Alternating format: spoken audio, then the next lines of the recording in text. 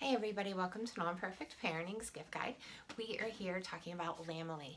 I absolutely love these dolls. They are based on women with real bodies. So you can see this one over here is a world traveler and this one is a photographer. So each doll, their story begins on the outside of the box. The boxes are painted beautifully, very, very pretty.